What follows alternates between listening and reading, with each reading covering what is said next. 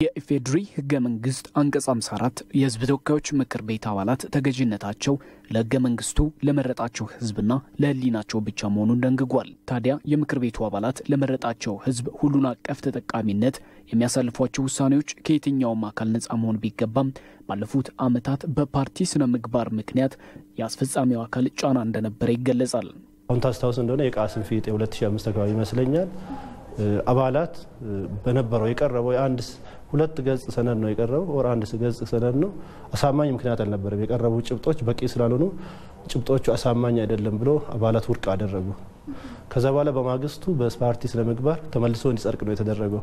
ከዛ ባለፈ ግን ለሀገር የሚጠቅሙ ከሆነ በፓርቲ ስነ ምግባርም ቢሆን አሳምኖ ቢያደርጉ ችግር የለውም። ግን አንዳንዴ አላስፈላጊ የሆኑትም ጫና ነበር። ያ ፓርቲ አሳካዋለሁ የህዝብን ጥያቄ መልስበታለሁ ብሎ በገባው ቃል መሰረት ሊመልስ እና ጥያቄውን ሊያረጋግጥ በሚፈልግበት አግባብ ተዘጋጅቶ የመጣ ነው ተብሎ ይታሰባል። ይሄ ግምት ስለሚወሰድ ያንን ታሳቢ አድርጎ ነው ምክር ቤት አባሉም ሐሳብ የሚሰጠው።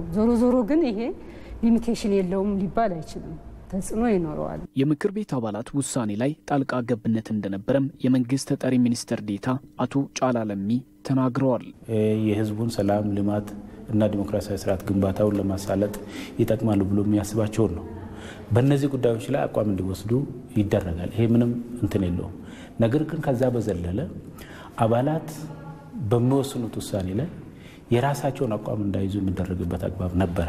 ለምሳሌ የሊዝ አዋጅን መውሰድ ትችላለህ።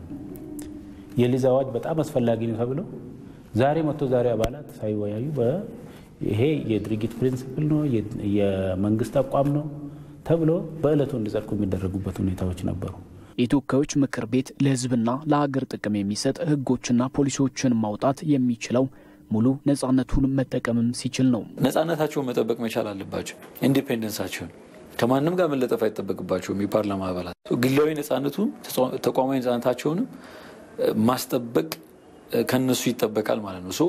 በግሉም ሆነ በተቋም ነፃ የሆነ የፓርላማ አባል የሚሰራው ለህዝብ ጥቅም ብቻ ነው የሚሆነው። የምክር ቤት አባላት ውሳኔዎች ላይ የሚገጥሙ ጣልቃ ገብነቶች እየቀነሱ ነው ተብሏል። አባላት በነፃነት መብታቸውን ኤክሰርሳይዝ ማድረግ የሚችሉበት እድሉ አለ።